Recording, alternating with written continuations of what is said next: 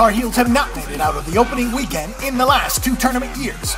You would think with the experience of a coach like Roy Williams, they would know the importance of free throws and how they can make or break you in close games.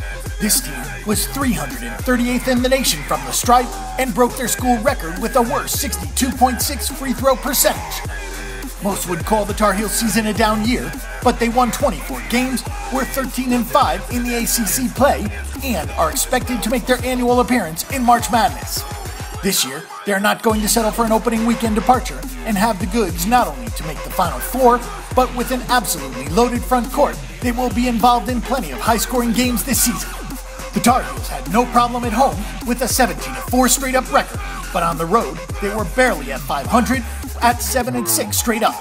Covering the line was a different story, at 16-18 against the spread, and even 10-10 at home with some favorite high numbers.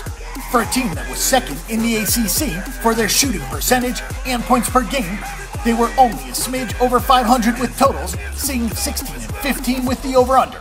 This year's team may be ranked in the preseason top 10, but there are still plenty of questions to be answered for a young team who didn't win one game in the end of season conference tournament and didn't get out of opening weekend in the big tournament. The voters and Las Vegas will always give Coach Williams and the Tar Heels the benefit of the doubt that they will have a strong team and a great season.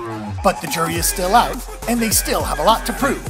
Marcus Paige is the general in the backcourt and loved being asked to take big shots in late situations. Joel Berry and Nate Britt will battle for time next to Paige, but both will see plenty of playing time regardless of who starts. Front court, loaded and ready to pick up where they left off last season. J.P. Tokoto is an ACC first-team defensive two-way player who does it all. Rebounding will certainly not be an issue with Kennedy Meeks and Brice Johnson filling the lanes, and there is size up and down this bench. Free throw shooting has got to be addressed though, as a repeat of a school worst percentage will simply not be tolerated, and it could essentially lead to a big loss at the wrong time. Join us at BetDSI.com for the best North Carolina Tar Heels basketball betting options, including futures, props, and live in-progress betting during the games.